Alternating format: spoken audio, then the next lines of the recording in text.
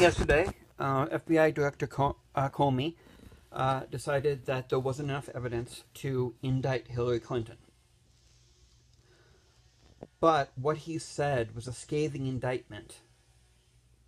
Basically called her irresponsible, careless, and reckless. Instead, she should have known better.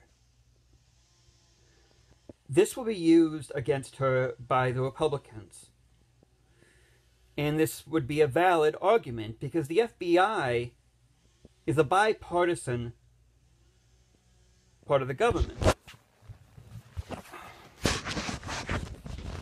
And if this was a Clinton whitewashing, you wouldn't have had Comey be so scathing in giving the Republican Party talking points.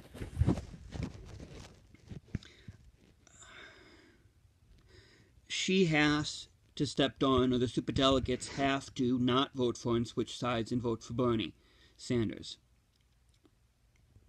The thing is, the independents are the key of this election, and they do not like Hillary, they do not trust Hillary, and a lot of them are sick of the double standard.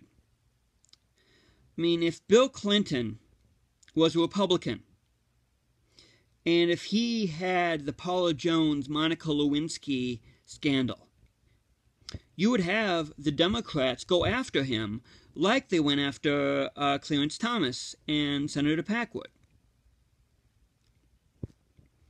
But the Republicans would have closed ranks and basically said it's none of their business. If Condoleezza Rice had multiple different servers and didn't ask the department if it was okay, and if it looked like there might have been some classified information, or information about the Iraq War, let's say, that she didn't want anyone to see via the Freedom of Information Act, Democrats would be screaming bloody murder, and rightfully so. But Republicans would say it's no big deal. The superdelegates were created after 1972 to make sure that an unelectable candidate would not win the nomination after McGovern.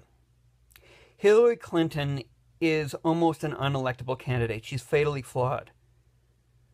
We can't let Trump win, and if Hillary continues to be the nominee, and if these things just plague her, and the thing is, Benghazi thing is BS. It was a tragedy. But 9/11 was a tragedy.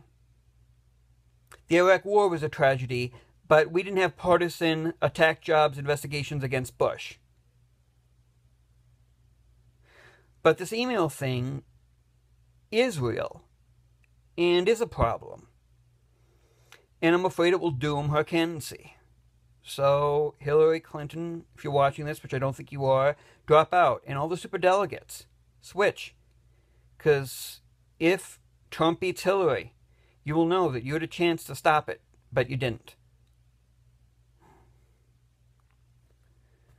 We can't take chances, folks. God bless.